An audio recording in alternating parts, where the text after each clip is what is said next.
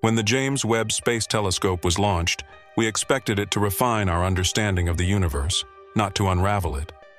But in the shadowy depths of deep space, something has been found. Something so unexpected, so fundamentally bizarre, that it seems to mock the very foundations of physics. Hidden among the earliest structures after the Big Bang, a new class of object has emerged. Too small to be galaxies, too powerful to be stars, and too red to be anything we've ever seen before. These mysterious entities were invisible to every telescope until Webb arrived. And now, with its unprecedented infrared vision, the impossible is finally visible. Scientists are calling them little red dots. But what they truly are, no one knows. Some believe they are the missing link between the earliest galaxies and supermassive black holes. Others suspect something even stranger, remnants of a cosmic age governed by rules we no longer understand. Today, we dive deep into one of James Webb's most confounding discoveries, and what you're about to hear might change how you see the universe forever. It all began, not today, but decades ago, when astronomers first encountered a mystery they couldn't explain. In the 1950s, with radio astronomy in its infancy, a strange object, 3C273, was detected. It looked like a star, but radiated energy across a spectrum no star should. Its chemical signatures didn't match any known element, and its emissions blinked and flared with no logical pattern.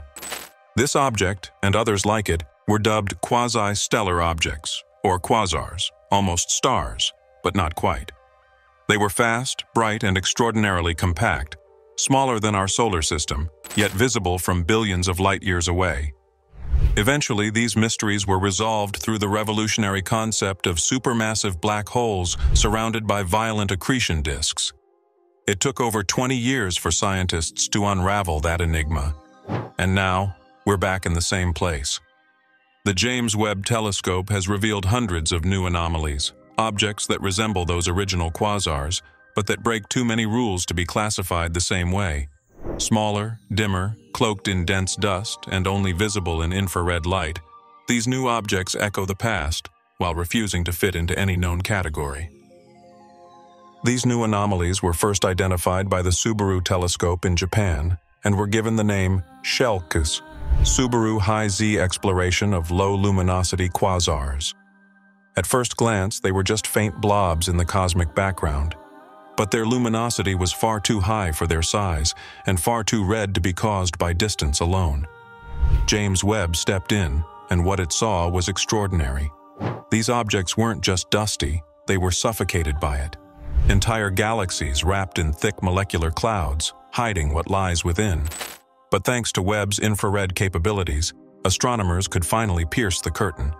The gases inside were moving with immense velocity, far too fast for any stellar system. The only explanation? These objects were being pulled by the gravity of supermassive black holes.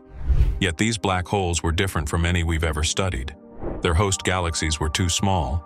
Their light signatures didn't match any known quasar. And they were hidden, their jets and accretion disks buried beneath cosmic fog. They weren't just faint quasars. They were something else. Perhaps something more primitive. Perhaps something that existed only in the chaotic youth of the universe and disappeared before our galaxies even formed. As the data piled up, patterns began to emerge. The SHELKs, though small, shared a surprising number of traits with the infamous little red dots discovered in Webb's early deep-field images. These red dots were everywhere, yet invisible to every instrument except Webb.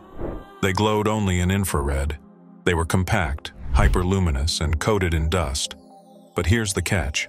They seem to exist only in a narrow cosmic window, from about 600 million to 1.5 billion years after the Big Bang. Before that and after that, they vanish. What could exist for just 1 billion years and then disappear completely? The more scientists examined their spectra, the clearer it became. These weren't galaxies, at least not in the traditional sense. Nor were they simple quasars. These were active galactic nuclei of a completely new class, black holes that grew too fast, in systems too small, surrounded by environments too extreme. Some researchers now believe that these red dots may be the embryonic form of modern quasars, or even a failed evolutionary path of black hole formation. But there's another, more unsettling possibility, that they're the remnants of a different physics, a time when the universe itself operated under different rules, and the remnants of that age still flicker across the sky in Webb's infrared gaze. The most compelling part of this entire mystery is what we don't see. Many of these red dot candidates, despite showing all the traits of black hole-powered objects, emit no X-rays. This was once a major argument against the black hole theory because active galactic nuclei should flood space with high-energy radiation. But now, scientists believe the answer is more terrifying. The dust is so thick, so dense, that it swallows the X-rays, trapping the most energetic emissions inside and only letting through the faint red whispers that Webb can detect. If true, it means that we've missed entire populations of active black holes in the early universe, hidden not by distance, but by the very fabric of matter around them. This implies a much higher number of supermassive black holes than previously estimated. And yet, we're still left with deeper questions. Why did they grow so fast? Why did they disappear? And what else is out there, still hidden in wavelengths we haven't yet unlocked? Because if the red dots and shell cues are connected, we might have just discovered a completely new life cycle of galactic evolution. But if they're not, we may have just found an entirely new type of object in the universe, one that defies everything we thought we knew about matter, light, and time. As researchers analyzed the faint light emitted by these strange new objects, they noticed something even more unsettling: chemical fingerprints that didn't match anything we've ever seen. In past discoveries, spectral lines were often linked to common elements like hydrogen, helium, carbon, and oxygen. But in the case of these impossible objects, many of the lines were either too wide, too shifted, or simply unidentifiable. This wasn't just a case of redshift due to cosmic expansion. These spectra seem to show unknown molecules or atomic states, possibly even exotic matter under extreme conditions never replicated on Earth. Some lines hinted at ionization levels that would require energies beyond what stars can produce. Others behaved in erratic patterns, flickering between visibility and silence, suggesting a dynamic, unstable chemistry. The implication is chilling.